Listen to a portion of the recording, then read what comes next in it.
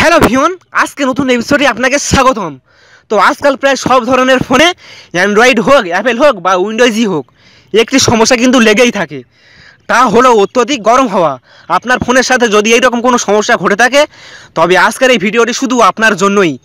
অনেক সময় আমাদের প্রিয় মোবাইল ফোনটি হঠাৎ করেই আগুনের মতো গরম হয়ে ওঠে, ফলে এ নিয়ে আমরা অনেক আতঙ্কে থাকি।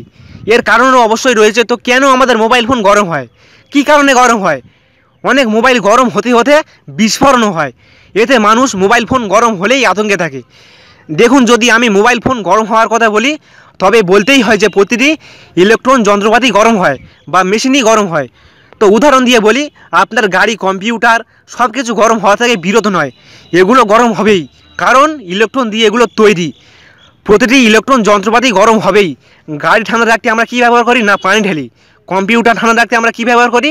না ওর ভিতরে ফ্যান থাকে, তাছাড়া এর ভিতরে হেড স্লেট থাকে। তো আসলে বলতে পারেন মোবাইল ফোন তো একটি ইলেকট্রন দিয়ে তৈরি, ইলেকট্রনিক যন্ত্রপাতি। তো এটি গরম হবেই, অবশ্যই গরম হবেই। তো কেন মোবাইল ফোন গরম হবে? কেন গরম হবে? কী কারণে মোবাইল ফোন গরম হবে? তো জানতে হলে ভিডিওটি দেখতে থাকুন।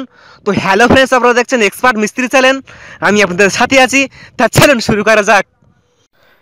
তো ফ্রেন্ডস, যারা এখনও পর্যন্ত এক্সপার্ট মিস্ত্রি চ্যানেলটি সাবস্ক্রাইব করেননি, তারা অবশ্যই চ্যানেলটি সাবস্ক্রাইব করে নিন এবং পাশের বেল আইকন বেলটি একটু বাজিয়ে দিন নতুন নতুন ভিডিও সবার আগে দেখার জন্য। Number 1, processor. আপনার স্মার্টফোন গরম হওয়ার জন্য প্রথম যে দায়ী, তা হলো প্রসেসর। মানুষের যেমন হৃৎপিণ্ড থাকে, ঠিক তেমনি মোবাইলেরও প্রসেসর থাকে। মানুষের হৃৎপিণ্ড যে ভূমিকা পালন করে থাকে, ঠিক তেমনি প্রসেসরও একই ভূমিকা পালন করে থাকে। প্রসেসর আপনার ফোনের প্রধান অঙ্গ, যে আপনার প্রতিটি কাজ করে থাকে, আপনার মোবাইলের প্রতিটি কাজ করে থাকে। আপনি ফোন ব্যবহার করেন আর বা নাই করেন, প্রসেসর কিন্তু সবসময় কাজ করে থাকে। আর এই প্রসেসর নির্মাণ করা হয় অর্ধ পরিবাহী পদার্থ দিয়ে, এবং এর ভিতর অনেক ক্ষুদ্র ক্ষুদ্র ইলেকট্রন থাকে। যখন প্রসেসর কাজ করে, তখন এই ইলেকট্রনগুলো এক জায়গা থেকে আরেক জায়গায় দৌড়াদৌড়ি করে, এবং এই দৌড়াদৌড়ি করার সময় ইলেকট্রনগুলো নিজেদের ভিতর সংঘর্ষ ঘটায়, ধাক্কাধাক্কি করে না, এবং এর ফলে কি হয় না, তাপ উৎপন্ন হয়। অর্থাৎ আপনার প্রসেসর যত বেশি কাজ করে, তত বেশি তাপ উৎপন্ন হয়। আপনি যদি কম কাজ করেন, ধরেন ফোন করছেন কিংবা মিউজিক শুনছেন, তবে আপনার ফোনটি কম গরম হবে। কিন্তু আপনি মনে করছেন, গেম খেলছেন, একসাথে ইন্টারনেট ব্যবহার করছেন, ফাইল ডাউনলোড করছেন, তবে স্বাভাবিকভাবে আপনার স্মার্টফোনটি অত্যধিক গরম হবে। প্রসেসরকে অত্যধিক কাজ করতে হবে, এবং যার ফলে আপনার মোবাইল ফোনটি অত্যধিক পরিমাণে গরম হয়ে যাবে। নাম্বার 2, দুর্বল নেটওয়ার্ক। মনে করুন আপনি এমন এক জায়গায় রয়েছেন যেখানে নেটওয়ার্ক সিগন্যাল খুব দুর্বল, অথবা আপনার ওয়াইফাই সিগন্যাল অনেক কষ্টে আপনার ওই স্মার্টফোনে আসছে। এই অবস্থায় আপনার স্মার্টফোনে বেশি পরিমাণে চার্জ খরচ হয়। ভালো নেটওয়ার্ক সিগন্যাল পাওয়ার জন্য আপনার ফোনটি অ্যান্টেনাতে বেশি পাওয়ার প্রয়োগ করে, যাতে ফোনটি ভালো সিগন্যাল ধরতে পারে। এতে স্মার্টফোনটির প্রসেসরকে বেশি পরিমাণে কাজ করতে হয়, অত্যধিক পরিমাণে কাজ করতে হয়, এবং স্মার্টফোন অত্যধিক গরম হয়ে যায়। তো অবশ্যই আপনি সবসময় ভালো নেটওয়ার্ক এরিয়ার মধ্যে থাকবেন, যাতে আপনার স্মার্টফোনটি নেটওয়ার্কের জন্য গরম না হয়। Number 3, mobile charge. আমরা অনেকে আছি যারা মোবাইল ফোন চার্জে বসিয়ে ব্যবহার করি, গেম খেলি, ভিডিও দেখি, ইন্টারনেট অন করে কাজ করে থাকি। তো এর ফলে কি হয় না, পরিমাণের তুলনায় অত্যধিক গরম হয়ে যায়, এমনকি মোবাইল ফোন বাস্ট হয়ে যাওয়ার সম্ভাবনা থাকে। একদিকে মোবাইল চার্জ হয় আর অন্যদিকে আমরা মোবাইল ফোন ব্যবহার করে থাকি। প্রত্যেকটি জিনিসের একটি লিমিটেশন বা সীমা থাকে। স্মার্টফোনেরও একটি লিমিটেশন বা সীমা রয়েছে। সেই লিমিটেশনের বাইরে আমরা কাজ করলে মোবাইল ফোন অবশ্যই গরম হয়ে উঠবে। তো আপনারা কখনোই মোবাইল ফোন চার্জে বসিয়ে ব্যবহার করবেন না। Number 4, battery. স্মার্টফোনগুলো দিন দিন চিকন হয়ে চলেছে, কিন্তু ব্যাটারি প্রযুক্তিতে তেমন একটা বিশেষ উন্নতি হচ্ছে না। তো যাই হোক, আমরা মোবাইল ফোন ব্যবহার করতে করতে যখন একসময় চার্জ ফুরিয়ে যায়, ঠিক তখন আমরা মোবাইল ফোন চার্জে বসিয়ে দিই।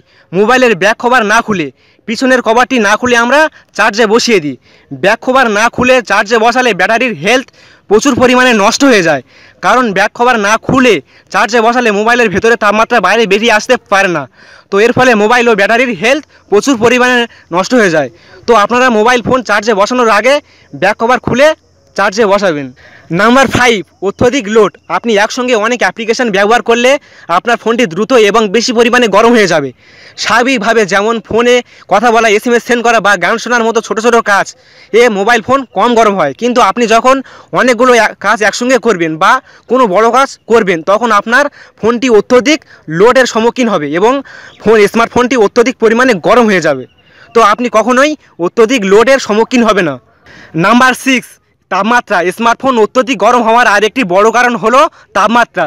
সাধারণভাবে গ্রীষ্মকালে বাংলাদেশে অথবা ভারতে তাপমাত্রা থাকে 35 থেকে 45 ডিগ্রি সেলসিয়াস পর্যন্ত হয়ে যায়। এই পরিবেশে আপনি ঘরে বসে থাকলেও আপনার আশেপাশে তাপমাত্রা থাকে প্রায় 32 থেকে 35 ডিগ্রি সেলসিয়াস। আর এই তাপমাত্রার ভেতরে আপনি স্মার্টফোন ব্যবহার করলে এটি আরও তাড়াতাড়ি গরম হয়ে যাবে।